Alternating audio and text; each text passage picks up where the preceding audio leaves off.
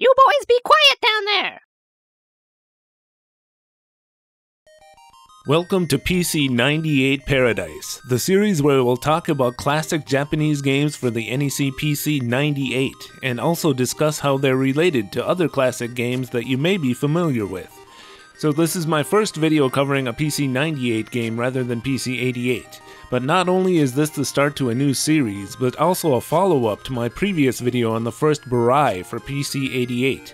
I felt that game was an ambitious RPG for its time, featuring an epic story with tons of cutscenes and characters designed by Shingo Araki and Michi Himeno, famous for their work on Saint Seiya and countless other anime series. As I mentioned at the end of that video, the second Burai game from the following year was never released on PC-88. So today I'll be playing it on the PC-98, which was the primary platform it was developed for. And as much as I'd love to start this new series by showing you the best of what the PC-98 has to offer, instead we'll be starting with a terrible PC-98 game. While I had plenty of positive things to say about the first Burai, the sequel is a totally different story. I mean, seriously, what happened here? My best guess is that the first game didn't sell as well as they'd hoped, so the second didn't get as much of a budget. From what I gather, it seems to be almost universally reviled by those who played it, and I can see why, but at the same time, I think I kind of love it. So buckle up folks, I have a feeling this is going to be one hell of a video. So first off, the proper title of this game is Burai Gekan Kanketsuhen, which means Burai Part 2, the conclusion. This is the title for all the PC versions of this game. Once again, the Gekan part means that it's the second, or lower volume, of a two-part series. There's also one console remake of this game for PC Engine, called Burai II. The plot is identical, but whatever you do, don't confuse Burai Gekan Kanketsuhen with Burai II. Burai II is a very good game that tells the same story. I'll talk more about it near the end of the video, but for now just keep in mind that almost everything negative I say about the PC-98 game doesn't apply to Burai II. Well, let's dig right into this PC-98 game. We've got quite a nice outer casing here with an epic illustration of the 8 main characters. Inside, a previous owner has stuck the original outer seal for the case here. This seems to be the generally agreed upon location to stick these, doesn't it?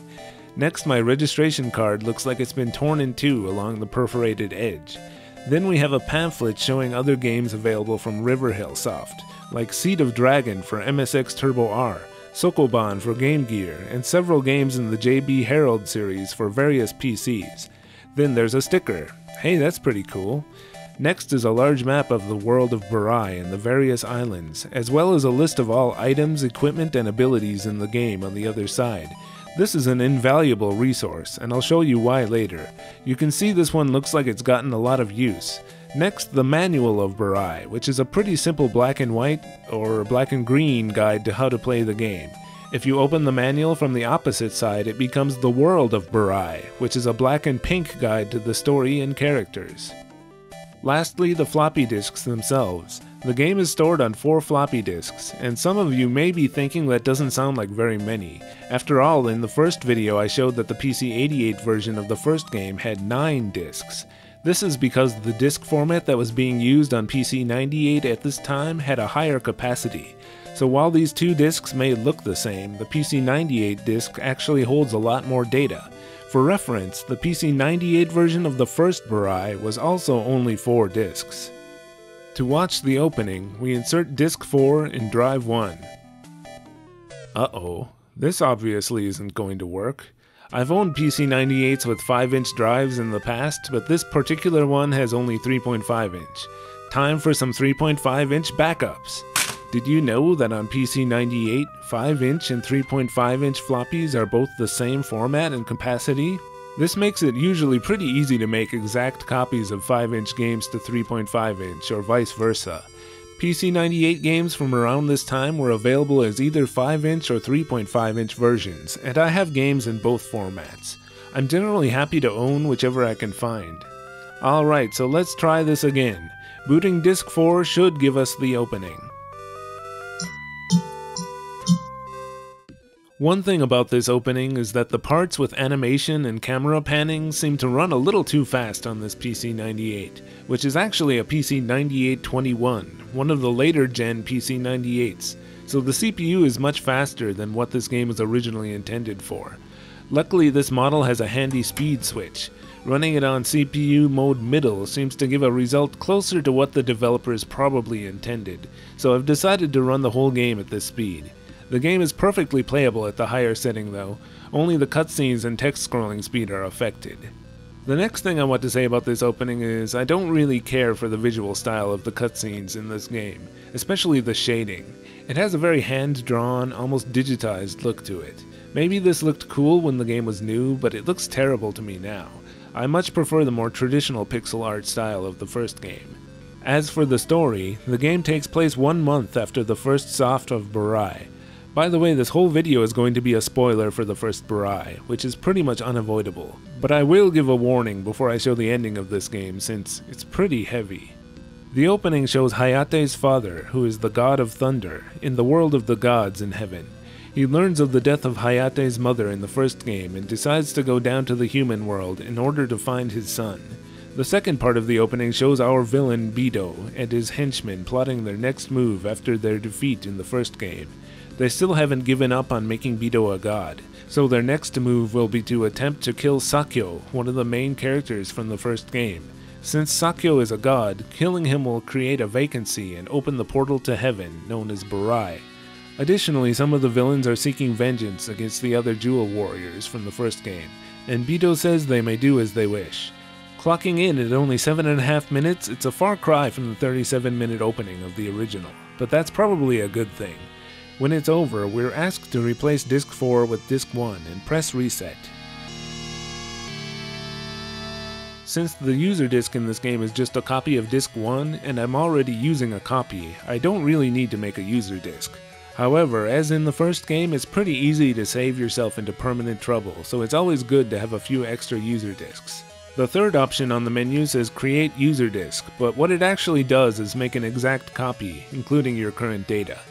Also, like the first game, you have to be careful to remember that the in-game save menu doesn't save which scenarios you've completed, but this can also be taken advantage of, as I'll show later. To start a new game in this one, you select the second option, Initialize Data, and then select Continue. Again, we get multiple scenarios that can be completed in any order and played in tandem if you choose. And whereas the first had 7, this game has only 5 scenarios, but they're generally longer and each of them stars 2 characters instead of 1. At the top we have Alec and Kook's scenario. Select it and we're asked to add Disk 3 in the second drive. This one starts off with a sort of tutorial where you play as Kook, facing off against a dummy of Alec. When you win, you're asked if you want to go again, and the weird thing is that even if you say no, you still have to complete it 3 times. The tutorial is short and doesn't really teach you how to play the game. I had to learn the battle system by trial and error, and by reading the manual. The battle system in this game is weird. Really weird. I'm not even sure I can explain it, but I'll give it a try. The battles alternate between player turn and enemy turn. Whether the player or enemy goes first is random. In each turn you can choose to play one and only one character. Each character has 3 slots, 1 regular weapon, 1 special technique, and 1 item. Each of these that is currently usable will begin in white text, which means that it's toggled on. You go down and toggle off each of the ones you don't want to use this turn, and then select Execute at the top. You'll then see the character carry out each of the moves that were toggled on. It may seem weird that an item is always toggled on by default, but this actually kind of makes sense, since items are essential to keeping your party going through most of the game. The game also doesn't have traditional HP or MP. Instead, as the manual explains it, it has 2 types of HP called Spiritual Strength and Physical Strength, and if both get reduced to 1, that character will get taken out of battle. If this happens to all characters, then as in the first Burai, you will get kicked out of battle, and if you don't heal at least 1 character before the next encounter, it's game over. I really can't keep track of which attacks and abilities use spiritual strength and which use physical.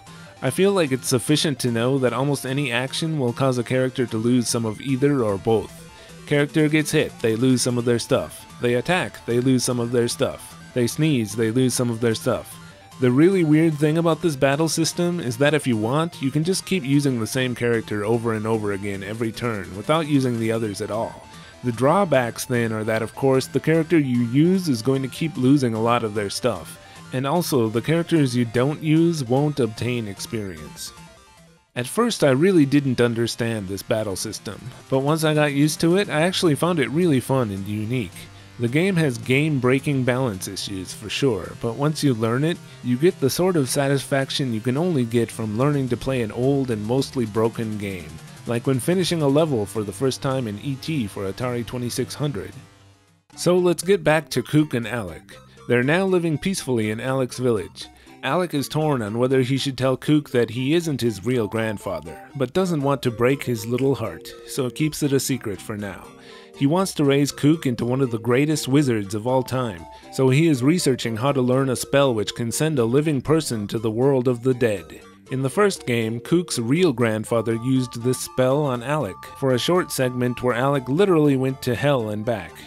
But I don't want to learn that spell, Grandpa. It sounds scary. What's the problem? It's just a spell to damn someone to hell. There's nothing scary about that. So Alec and Kook set off to the library in the nearby town to research the spell, along with 3 fortune tellers who appeared in the first game. Many areas of this game have these weird alternate types of battles in addition to the regular monster battles. In this section, for instance, you will sometimes randomly encounter humans instead of monsters, and you'll be able to tell immediately due to the different BGM. Here, rather than fighting them, you need to use fortune-telling weapons and abilities on the humans until they are satisfied and go away. Later in the game, Kook also has animal rescue battles. Gonza and Maimai have street performances, and Romal has fencing. The issue I have with these alternate battle types is that you need to have different weapons and abilities equipped before you get into battle in order to take care of them. And since in most areas it's random, you don't know whether you should have your characters equipped for regular battles or the alternate ones. You have to make compromises, like having some of your characters equipped for fortune telling instead of fighting. On the other hand, there's no penalty at all for just skipping all of these by running away. That's another weird quirk about this game's battle system in general. Whereas most RPGs will penalize you pretty heavily when you unsuccessfully try to run from battle, this game has a 100% escape success rate, making it pretty easy to just skip all the battles you want. The only small danger is that sometimes the enemy turn comes first and then you end up taking a hit before you can run. So Alec and Kook get to the library, and you have this terrible book puzzle to deal with. 15 different colored books scattered about the shelves need to be read in a particular order. Each book has a hint like, I come before orange but after turquoise, etc. I really can't be bothered to figure out the correct order for 15 books, and the process of bringing each book over to the counter and waiting for Alec to read it is mind-numbing. This just isn't fun. Time to take advantage of the excellent Japanese walkthrough that I used a few times during the game. This graphic clearly shows the solution. Alec finds out from the books that the Hell spell is guarded by 3 wise men who live on another island, so they set off to find them. As in the first game, Alec's magic is way overpowered. Stand back, everyone. I'll handle this. But then again, every scenario in this one has one character who totally dominates. Kook, on the other hand, has a healing spell that is utterly ridiculous. Keep in mind that these 2 meters are not only your HP, but also act as your MP too, and watch what happens to the party's meters when you use Kook's healing magic over and over again. In this house, we obey the laws of thermodynamics! So as long as you have Kook in your party and he's reached a certain level, you can heal for free anytime, in or out of battle. I'm not so sure the game developers really thought this through. At one point on this island, they need to build a raft to proceed forward, and you get this stupid raft minigame. I could not for the life of me figure out how to control the raft with either the controller or the keyboard. You'd think this would just use left and right to steer the raft as it coasts downstream, but no. After losing over and over again, I somehow figured out that you need to press diagonally down left and down right rather than just left and right. Well, that's stupid. Why would I press down? The raft is already coasting down the river at high speed. This really needs some on-screen instructions before the minigame begins. Or better yet, just make it use left and right. After that, we end up in this confusing mountain maze. Mercifully, this and many other maze sections of the game don't have enemies, but the slow speed at which your character walks really starts to become an issue, and the carefree BGM became a little grating as I tried to find my way.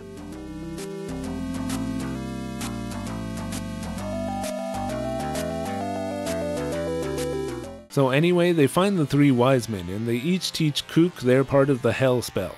The final wise man, however, asks to speak to Kook alone, and he tells Kook that Alec isn't his real grandfather, and that Alec killed his real grandfather, who had come to him to learn the hell spell several months earlier. He also says that in order to learn the spell, Kook must destroy what he loves most in the world, which in his case is his beloved grandfather Alec. Kook doesn't believe this, any of it. He's even more sure than ever that he doesn't want to learn the hell spell, but they learn where they need to go next, and Alec continues to press Kook forward. After they leave, it's revealed to the player that the wise man was really one of Bido's henchmen, named Haja, who was sort of Alec's rival in the first game. At the end of each scenario, we get a short cutscene. While the first game had cutscenes peppered frequently throughout, this one only has the opening, ending, and an epilogue at the end of each scenario. That's it. Quite a letdown, but instead we do get these talking faces to accompany much of the dialogue, which are quite expressive and do bring the dialogue a bit more to life. The next scenario on the list is Gonza and Maimai. They're a bit down on their luck since the end of the first game and need work. Why don't they just go kill some monsters? Whatever. Maimai finds some job listings in a wastebasket, and they go on a job hunt around the main continent of the first game, which somehow feels a lot smaller. As you visit all the towns, of course you will also find plenty of equipment shops. The first Burai had a suitability score for each piece of equipment with each character, and the shopkeep would let you know this before you buy. The second game, on the other hand, has a needlessly complicated horoscope system instead. Each character has a horoscope sign, and you want to use equipment that has the same sign, or at least has a sign that's nearby on the chart. You'll also need either the inserts included with the game or a walkthrough in order to see the stats for each piece of equipment, since it doesn't appear anywhere in the game. Even after you equip something, you can't see anywhere how much the equipment is actually improving the character. Even in the status menu, all your stats remain the same. So yeah, overall I hate the equipment system in this game. One improvement over the first game though is now in the towns you can just pay a single low fee to heal your entire party to 100%. The actions system from the first game is also back, and slightly improved. This is the system that allows you to select a stat for each character to practice as the party walks around, and here they've added a meter that clearly shows the current progress. Gonza and Maimai eventually learn that the circus is in town. There they meet 4 furry friends from the same tribe as them, who suggest that they all form a band of street performers. From this point on, when you walk on the roads you will randomly encounter street performance battles, and you'll need to have street performance abilities equipped in order to please the spectators. After each battle, the spectators give clues to where they can find Zoltoba, one of Bido's henchmen, who killed Gonza and Maimai's parents. Getting the 30th clue will allow you to enter the forest dungeon. This forest and tree fortress within is one of the longest and most difficult dungeons in the game. I found the 4 new Ewoks to be hopelessly weak and not really worth trying to improve, so I just let them die. Like I said earlier, in this game you can just keep using the same character to attack every turn, and I found it made the most sense to just use all the healing items to keep Gonza going, rather than wasting them on the other characters. That's how I struggled my way through this and some of the other dungeons. At the end, they find Zoltoba, but when they try to fight him, suddenly a strange portal opens and sucks Gonza and Maimai in. The text explains that it would be much later when Gonza and Maimai learn that they have been transported 6,000 years back in time, to when the first battle between the gods of light and darkness resulted in the god of darkness being sealed away. And on that cliffhanger, we move on to the next scenario, Sakyo and Ninetail. Ninetail is a character from the first game I didn't talk about in my first video. She's an immortal creature based on the nine-tailed fox of Japanese legend. One of Ninetail's pups is kidnapped by one of Bido's henchmen named Barbara and taken to the floating palace on the mainland. This is another one of the more difficult dungeons in the game. The worst issue with this one is that you need to collect 14 colored stones, which act as keys, and even after you find the doors they unlock, they remain in your inventory, leaving hardly any room for healing potions. What the hell? When they confront Barbara at the end of the dungeon, Sakyo ends up agreeing to teach Barbara magic in exchange for Ninetail's pup. But to do so, Sakyo needs to have his divine powers fully restored, since they were sealed away in the first game. Barbara agrees to allow Ninetail to travel to the heavens to bring back one of the gods who can unlock Sakyo's powers. Sakyo agrees to remain there in a prison of flames, though he remarks he could easily get out if he wanted to. I realize you can easily break out of here, Super Friends, so I'm relying on your personal integrity not to. Next is Hayate and Lilian's scenario. They're currently living on Hayate's pirate island. Lilian is still searching for her childhood fiancé and still thinks that Hayate is the one who killed her father, so she's been hiding her true identity from everyone. Hayate, meanwhile, is searching for Lilian, since it was her father's dying wish that he find her. Our high seas pirate adventure begins when 7 pirate ships have gone missing, and our heroes set off to find them. Hayate and Lilian are joined by Musashi and Plasma, 2 pirates who escaped prison with Hayate in the first game. You'll need to navigate a ship across the world in order to find the 7 X's on the map, indicating the last known locations of the ships. And while in the ship, you'll still be subject to random enemy attacks. When you board each missing ship, you'll go through the same repetitive pattern. One of the dead crew has a key to the navigation room, and there you'll fight the same boss. While navigating the ship can be pretty hard, especially since you can't see your current location on the map, I didn't have much trouble with the battles. Before every boss in this game, you get your meters fully restored, and Hayate has a technique which can take down these bosses in one hit, which is generally what you want in this game, by the way. Any enemy or boss that takes more than one hit to defeat generally spells trouble. Yeah, it's a weird battle system, what can I say? After defeating the boss on each ship and returning home to the island, they find it decimated by monsters with only one lone survivor, who gives them a mysterious map with one more location to find in the ship. There they get sucked up into the clouds, and Lilian and Hayate realize this is probably the work of Simon, the bad guy who had Hayate's mother under his control in a fortress in the clouds in the first game. They find Simon's fortress, but the party gets separated when Hayate and Plasma fall through a trapdoor.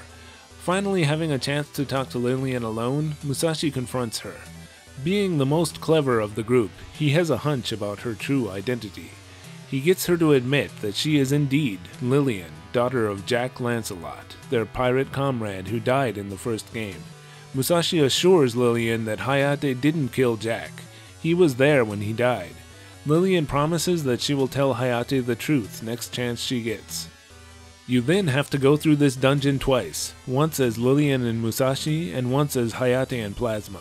At the end, they all get massacred by Simon, but then Hayate's father finally arrives. He quickly destroys Simon for good, and then introduces himself to his son, letting him know for the first time that he is of divine blood, and that he belongs with him in the heavens. When Hayate refuses to go with him, his father quickly surmises that it is because he is in love with this human woman on the ground with the green hair. After all, Hayate's dad has a history with human women as well. He assures Hayate that once he learns the truth about what the humans did 6,000 years ago, that he will beg to go back to the heavens with him. He sends both Hayate and Lilian back in time 6,000 years. When Lilian regains consciousness, she tries to tell Hayate the truth about who she is, but instead they get in an argument and she ends up not telling him. The last scenario is Romal and Virgil, by far the shortest scenario of the game.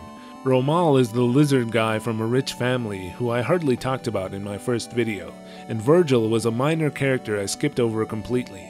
He's from sort of a tribe of shadow people who protect the secrets of this world. Romal receives a letter from his cousin, who has recently opened a bar on another island. Travel hundreds of miles to visit a bar? Sounds like something I would do. After the journey, Romal returns to find his mansion in flames. I wandered the courtyard here for a long time before figuring out you need to walk between these 2 rocks for some reason in order to trigger the next event. The mansion was torched by Guthro, one of Bedo's henchmen. When asked why he did it, he says only that he has come to show Romal the true history of the world, and then somehow sends Romal and Virgil 6,000 years back in time. They awaken to find the 2 women who were with Guthro before the time slip laying on the ground. However, these 2 don't remember anything from the moments before, because they didn't come through the time slip just now. They're actually past versions of the same 2 characters, and that's the end of the last selectable scenario. Next we get sort of a short intermission where Alec and Kook go through the same dungeon Sakyo and Ninetail did earlier in order to learn the Hell spell. Alec and Kook are pretty much unstoppable by this point, and there's hardly any challenge to this game from here on. They find Sakyo being held by Barbara and make quick work of Barbara's little pets. Hayate's father then wanders in and sets Sakyo free. He tells them that he sent Hayate and Lilian into the past, which Sakyo finds pretty concerning, so he asks him to send them into the past too. So now we finally have all the original Jewel Warriors 6,000 years in the past, to gradually join together for what really should be the main segment of the game. It feels like the developers didn't have the time to make this part what they really wanted it to be. The entire map has only 2 mostly deserted towns, only 1 real dungeon, and 2 mountains which serve as sort of the entrance and exit to this section of the game. We start on one of these as Alec, Kook, and Sakyo. First they happen to run into young versions of the 3 wise men who guard the Hell spell. Apparently they were over 6,000 years old. They save them from an animal attack, but unfortunately they say they haven't learned the Hell spell yet, so they part ways. Next they find Gonza and Maimai, who are starving again, and have by now figured out that they are in the past. Maimai tells them a rumor about a suspicious group of characters currently hiding in the Pyramid Dungeon from the first game, which is currently under construction. There they find Romal, who is now followed everywhere by the 2 women who will later become Guthrow's henchmen. Romal is disillusioned after seeing his mansion burned down and his whole family probably killed. He's seen the war between light and dark in this time and wonders if what the Jewel Warriors did in the first game had any meaning at all. Hey, that's actually a really good question. Romal decides not to join the party, and we have to move on without him. So Sakyo's had a bright idea since traveling back to the past. Why not intervene in the conflict between the gods of light and dark and try to prevent the god of darkness from ever being sealed away in the first place? Hell, if that's the proper way things ought to be, then why have none of the gods ever decided to travel back in time and change the past until now? Seems like kind of a plot hole to me. So they travel to Mount Lagante, where the final showdown between the gods is about to begin. On the way up the mountain, they find Hayate and Lilian, who had the same idea about changing the past. So now's the last chance to turn back before I talk about the end of the game. While I usually expect everyone to just ignore my spoiler warnings and watch the whole video, I gotta say that the ending to this game is pretty heavy, and kind of demeaning to the point that I'm afraid some might not even want to play the first game anymore after seeing it. So just so you know, you have been warned. When they reach the top of the mountain, Ninetail and another god from the present appear to unlock Sakyo's full power. Sakyo then instantly destroys the army of light and dark and tells both of the gods to return to the heavens, and with that, the past has been changed. Neither god was sealed away, and both are still alive in the present, meaning that the first game never happened. This is canon. Come with me if you want to live!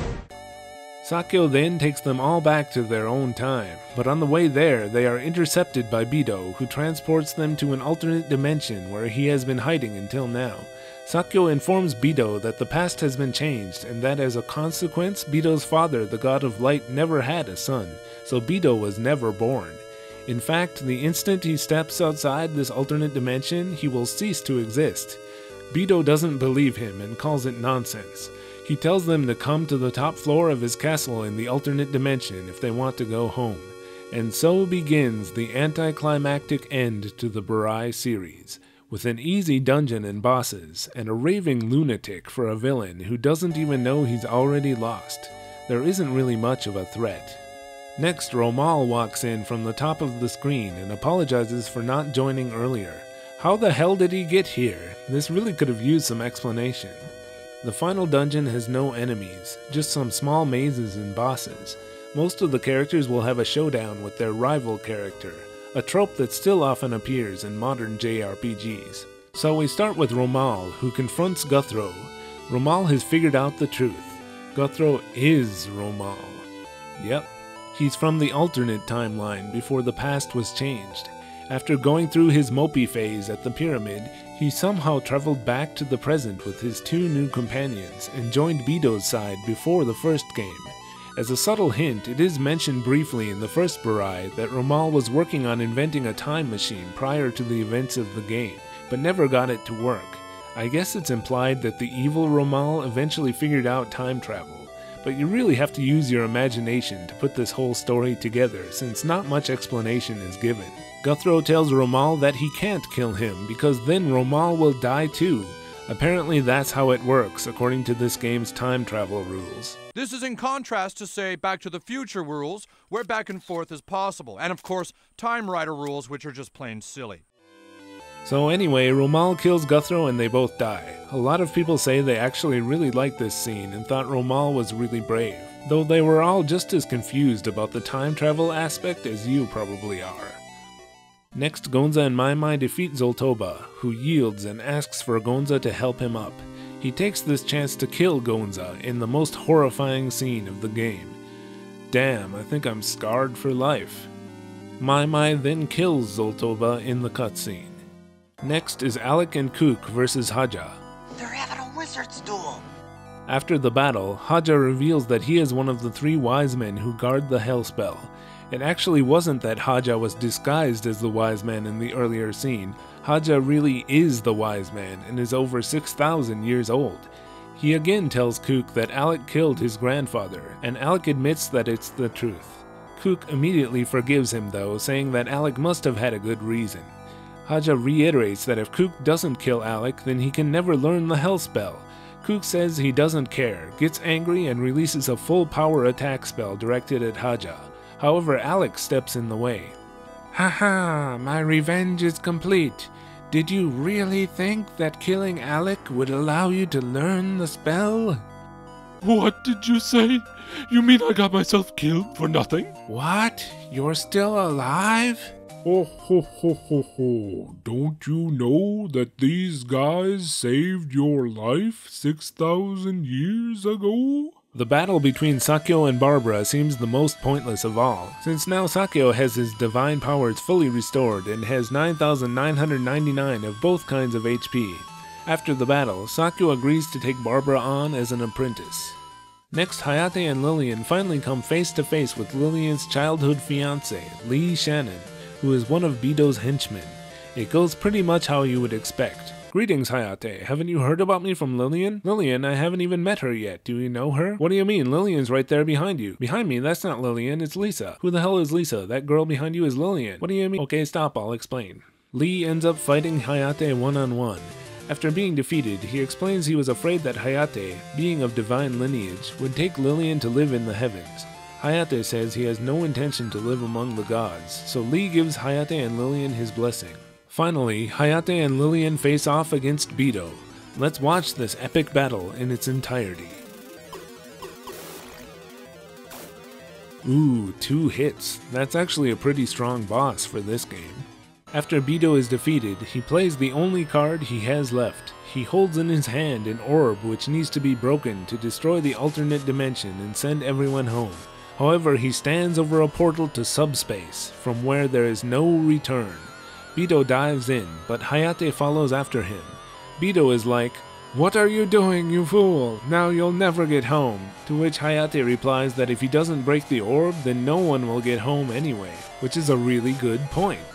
So of course he breaks it, and in a flash of light everyone but Hayate is back home. After they all explain to the others everything that happened, the first to leave is Maimai, when her companions from the street performance group come looking for her. Kook goes with Haja, who's actually one of the old wise men, in order to learn the hell spell for real. Wait, are you sure you really want to do that? Ho ho, what a Kook! It also mentions that he came to live in Alec's village after learning the spell. The last one to remain is Lilian. Hey, aren't you gonna wait and greet the great pumpkin? Huh? I think you already know what happens. The game leaves us with the words that Lilian and Hayate's story is only beginning. Finally, there's supposed to be a credits scroll here, but it seems that on some PC-98 models, probably newer ones like mine, it just freezes up instead. This Twitter user had the same issue. I was able to see the credits, however, using an emulator. But anyway, that's how the story of Burai ends. Personally, while I definitely found the story engaging throughout and wanted to know what happens to the characters, the whole thing seems a bit weird, and ultimately leads to an ending that feels anticlimactic and unsatisfying. On one hand, I applaud them for taking risks, but on the other, the deaths of the characters didn't really feel justified to me from a narrative standpoint. It was good to have closure, and I don't regret playing through this series at all, but it did leave me feeling a bit empty in the end. On the game system side, one huge oversight is that Hayate and Lilian have special abilities that are literally impossible to obtain. The books required to unlock these abilities are only sold in one of the towns in the past, but even if you buy them, Hayate and Lilian won't be able to equip them until you have them in your party near the very end of the game, and by that point it is impossible to return to an area with random battle encounters. Without random battles, these meters don't increase as you walk around, so they will never learn the abilities. Or will they? Like the first game, the way the user disc saves your character's stats is sort of separate from how it saves overall progress in the scenarios.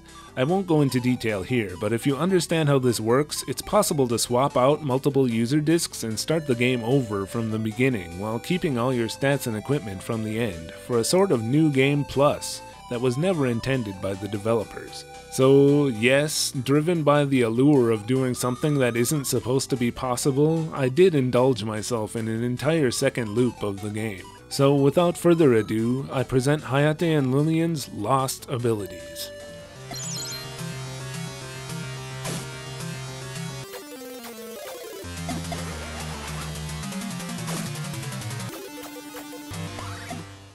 Let's talk about the soundtrack. The music is a downgrade from the first game in almost every possible way. First off, while the first PC-88 game used the soundboard too, the PC-98 Burai games were released before similar soundboards became available for the PC-98. So this game uses only the old monaural PC-9801-26 soundboard, which is the equivalent of the PC-88 Soundboard 1. This alone isn't necessarily terrible, since of course there are plenty of games which have excellent music using this sound chip, but the arrangement here just isn't especially good. The FM usually sounds kind of thin and tinny. As for the composition, this time instead of the band Shoya, they got the keyboardist from the band Crystal King, who are best known for the opening of the anime Fist of the North Star. However, the Burai composer didn't write that song. He wrote the somewhat less well-known ending theme.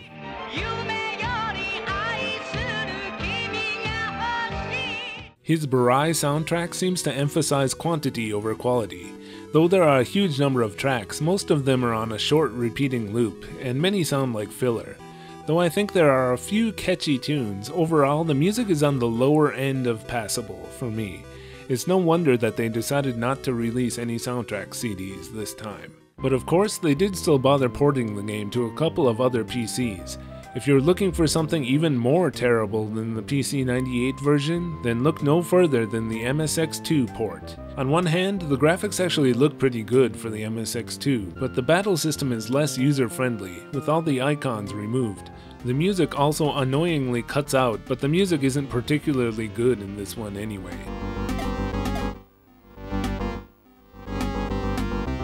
And actually there's no music at all without the FM pack. This version was released by the software company Brother, but according to Wikipedia, Riverhill Soft developed the game themselves. The other PC port was for the Fujitsu FM Towns. Here the scrolling seems a bit smoother, but other than that, it looks exactly the same as the PC-98 version. There aren't a lot of differences in gameplay, but I noticed that in the battles, the items begin toggled off instead of on, which overall I think I prefer. The music has been improved quite a bit. Not only does this version have some CD arranged tracks like the first FM Towns Burai, but the FM chiptunes also sound a bit better here than the PC-98 version, with lots of drum samples and stereo sound. Overall, if you're determined to play one of the original PC versions of the second Burai rather than the PC Engine remake, then I guess this is probably the least painful way to do it. And speaking of the remake, let's talk about it. Burai II is probably the only really good thing to ever come of the second Burai. It's best to think of it as a completely different game with the same story. It's quite a good-looking PC Engine game, with fairly pleasant music too.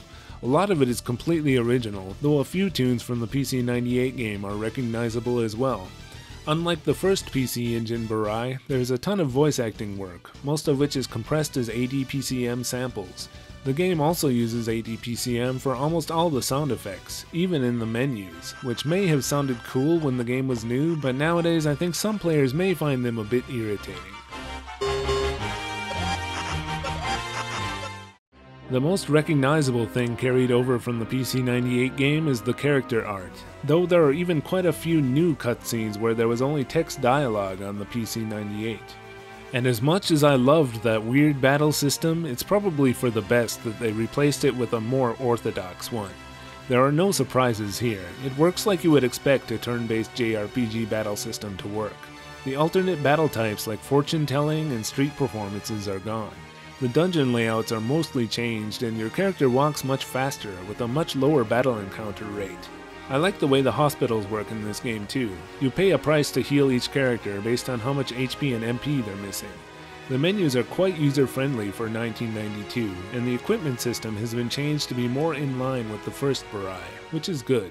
Annoyances like the library book puzzle and the raft minigame are gone, and the pirate ship navigation part has been replaced with a simple menu to travel instantly to the missing ships. But while these annoying parts were cut, other parts that felt too short and rushed have been expanded upon extensively. Most notably, the segment that takes place 6,000 years in the past has a large map, serving as a worthy main overworld for the second half of the game. The lore of the world and the conflict between light and dark is greatly expanded upon. As was lightly touched on in the first game, light and dark aren't the same as good and evil. And if anything, the dark side are more often portrayed as the good guys by the end of the game. You also get all 8 of the original Jewel Warriors in your party before the point of no return at the end, allowing you to level up and improve your characters all you want. Some players will be annoyed that you can't save your game during the last dungeon, which was also the case in the MSX version, by the way. But I understand why they did this. They wanted to make sure that even after you finish the game, you can still go back to the main overworld in the past and continue to improve your party and buy equipment. Besides, while they did add enemy encounters to the final dungeon, the challenge is still a joke, and it's over pretty quickly, so if you get there, just try not to panic about the fact that you can't save. The ending is mostly the same, and I still didn't find the conclusion especially satisfying, but I suppose they wouldn't want to completely change it and then have to decide which version is canon either. They did change quite a few major plot details along the way to make it all make a bit more sense. It feels like this is probably closer to the game they wanted to make in the first place, and they finally got to do it on the PC Engine. So the too long didn't watch version of this video is, just play the PC Engine version. And if you feel like you need to play Burai I first, then if possible you might want to do what this guy did and play it on the Sega Mega CD, and then play Burai II on the PC Engine. Cause the PC Engine version of Burai I just isn't very good in my opinion. So those are my recommendations. In the meantime, I think I kinda missed that weird battle system. Time for a third playthrough on the PC-98. Nah, just kidding. Thanks for watching the debut episode of PC-98 Paradise. Now that I've started this series, I'm thinking about maybe reviewing some good PC-98 games in the near future. I also haven't quit PC-88 Paradise either, so you can expect more videos about the PC-88 and other platforms too. This has been Mr. Jakes at Basement Brothers. Please remember to like, share, and subscribe if you enjoyed this, and I'll see you again in the next video.